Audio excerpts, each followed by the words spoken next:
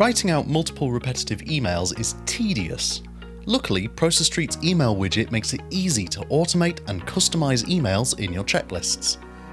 Let's see how.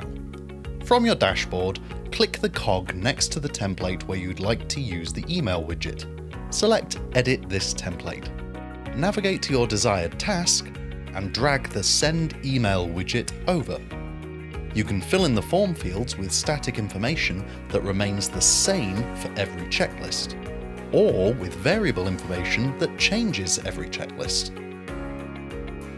In this example, we have variable data for all employee information that was gathered earlier in the checklist.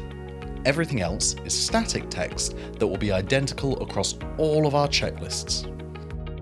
Clicking Send in a checklist automatically opens your default mail client with the pre-made email. Make any edits you want and just click Send again. The email widget is one of many ways ProcessStreet makes work easy. Sign up for a free account today at www.process.st.